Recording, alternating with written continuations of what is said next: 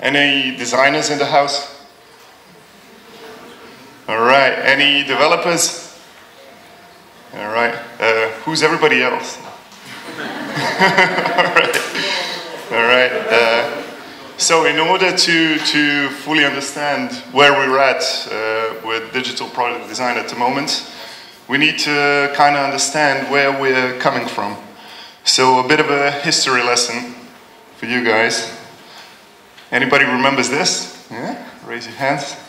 Who knows what's skeuomorphic design or realistic design? All right, a couple of hands there. Anybody wanna say it out loud? All right, sorry. So basically, skeuomorphic design started a while back. Was anybody online in 2001? Raise your hands. 2001. So those of you who remember, okay, work out. Those of you who remember, in 2001, web was a really different place compared to what it's now.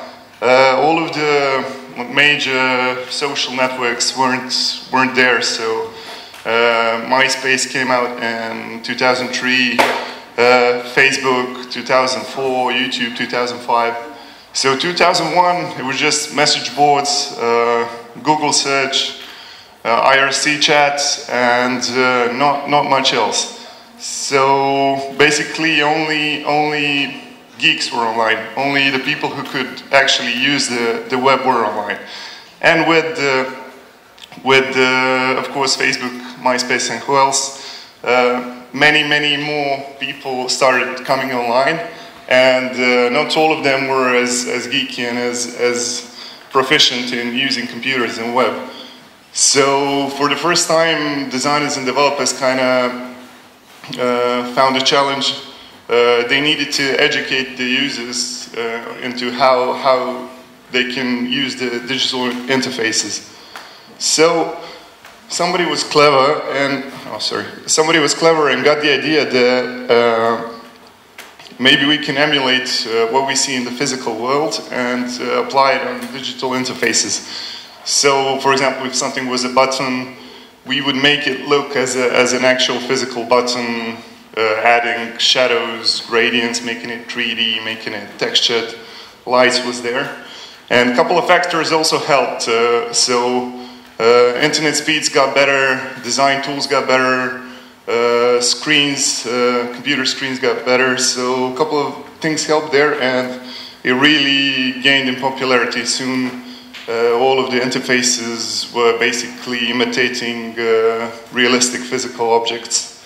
And some of them got really far. So basically they were pretty much little masterpieces. And of course, someone always takes it too far.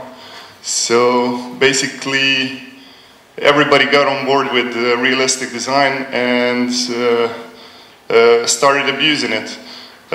Things like leather textures and stitches basically took it over the top. And kind of the original intention behind realistic design was lost. For example, these leather stitchings here, these are just ornaments. They don't serve a purpose of, it is not an interactive element, basically. So, and developers, obviously this is a lot more difficult to actually develop. And it's not very responsive, it's not very, there's a massive like overhead in file sizes and everything. So basically, a new style started to emerge. And this slide says 2013, but basically 2013 was when skeuomorphic design was already dead. It started about 2011. A new style started to emerge called flat design. So what is flat design? Everybody knows it. It's basically everything that skeuomorphic isn't. Shadows are gone, textures are gone, 3D representations are gone. It's just gradients, topography, icons, and shapes. So does anybody know what was the first major operating system that implemented flat design? Windows, almost. Not Linux, except if you don't count for the terminal. So it was Android 3.0 Honeycomb. It's an odd system. It was only used on tablets, and it is really from now it is really obvious why it first arrived to tablets. Tablets have two orientations, portrait and landscape. They have many form factors, and it's much easier for developers to develop something in flat designs. So and it's a lot more necessary on tablets. So basically, I mean, it's still not fully flat, but we're kind of working towards it. In Android 4.0, they took it a step further. So this is Hollow Team. Oh, this is Hollow Team. So it kind of gotten flatter and flatter. Windows Phone followed by in 2012. Anybody used Windows Phone? Yeah, all three of the guys are here. So yeah, Windows Phone, I don't know, it flopped, but I think designers liked it. It's basically the most sophisticated UI in graphic design terms.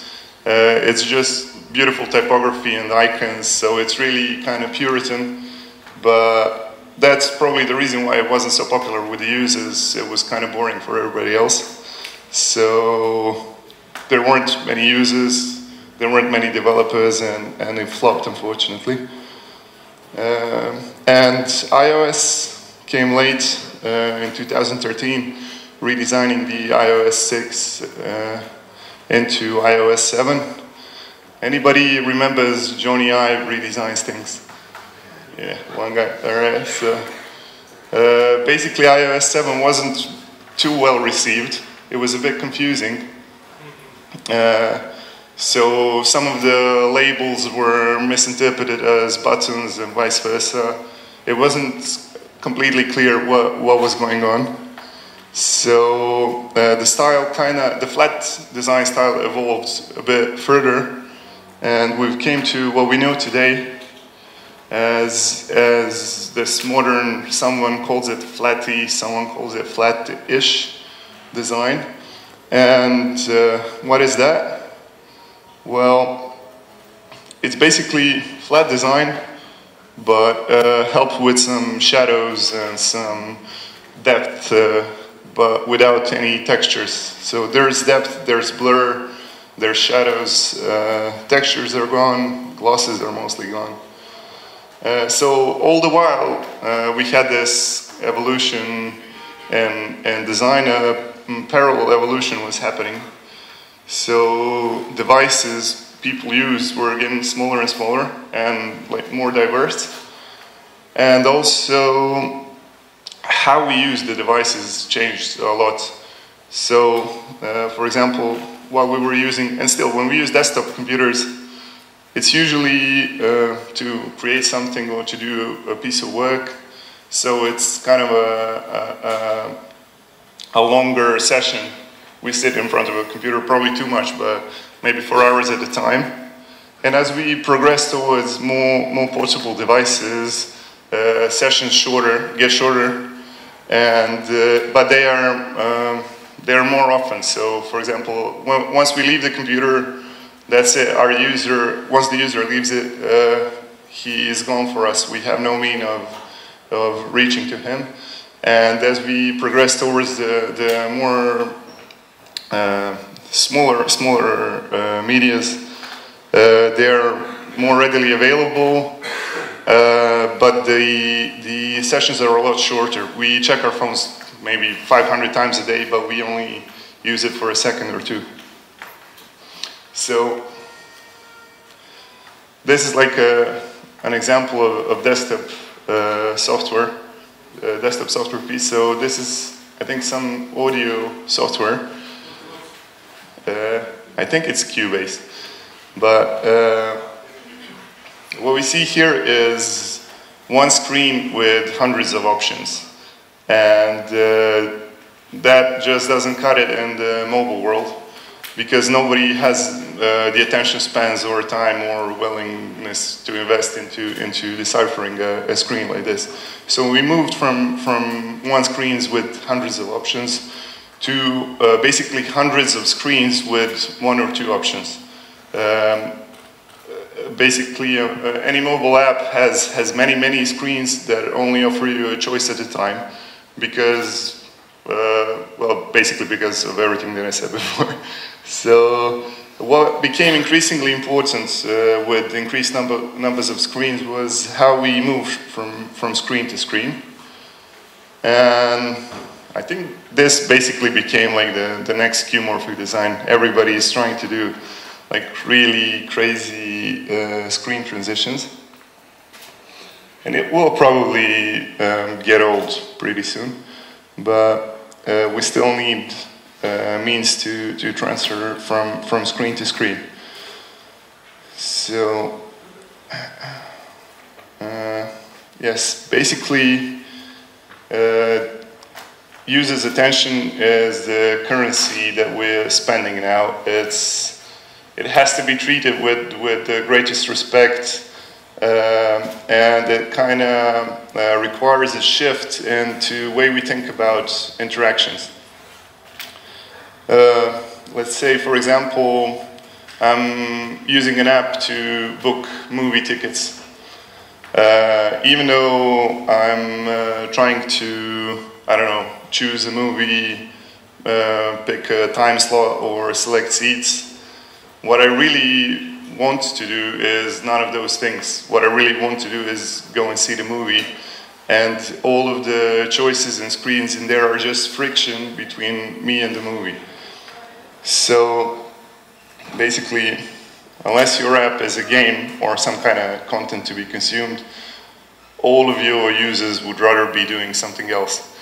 So you can tweet this. It's already becoming this, I mean already, it's been for a while now, this kind of approach is being adopted more and more. So, for example, this is an iOS 10 search screen. And what we see here is that we can access a lot of data and a lot of actions from the apps without even going into the apps. So, for example, I can see that where's my parked car, or what's nearby, or what's the weather, without actually going into any of the apps. So this kind of reduces the importance of UI design by itself even more.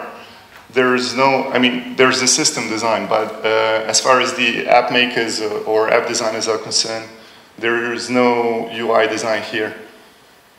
And it can even, I mean, there are trends that are taking it even a step further. So this is Google's Assistant, and all of the interaction is done by a chat interface.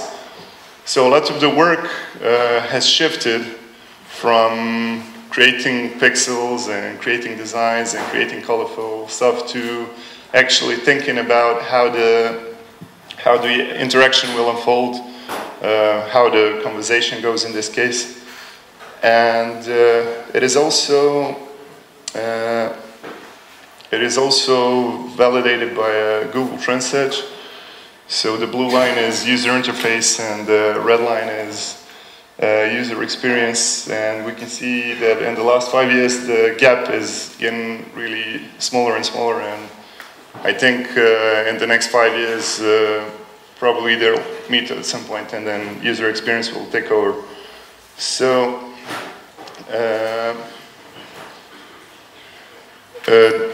new IOs. So basically, if we look at a person as a system, right now as human beings in 2016, we have, if we look at us as a system, we have many inputs. So we consume digital contents via video, we consume music, we read a lot, we do all kinds of stuff, but our outputs are very limited. So we only have tiny phone screens to get the stuff that's in our heads or in our thoughts outside. So future will require additional outputs for users. So it's happening already with, I don't know, stuff like Google Now or Siri, where we can talk to our phones, but it needs to get a lot better, and it will need a lot of interaction designers to get better.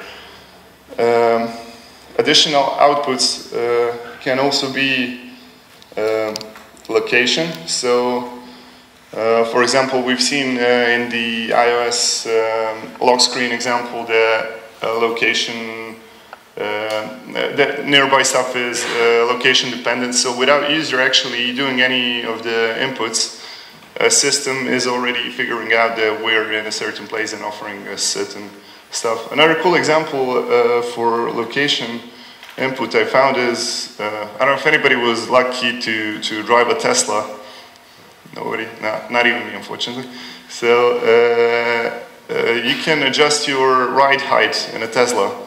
So, for example, if the road is really bumpy or whatever, if you have a steep driveway, you can adjust your ride height to higher or lower.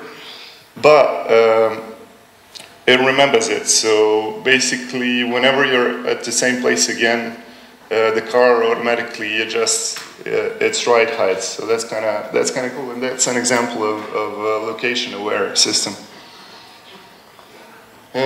Time is also becoming a new input. I mean, it has been for a while, but new systems really need to utilize it a lot. For example, automated houses know when you're leaving, when you're coming back. They turn off heating and our safety systems automatically. So time is another input. Context as well. For example, you've probably used Airbnb. And what my killer feature of Airbnb is when you're abroad and you're roaming and you don't have an internet connection, all of your Airbnb messages arrive via text. So that's like a good example of a really context-aware system. So basically, that's it for me. Thanks, everyone.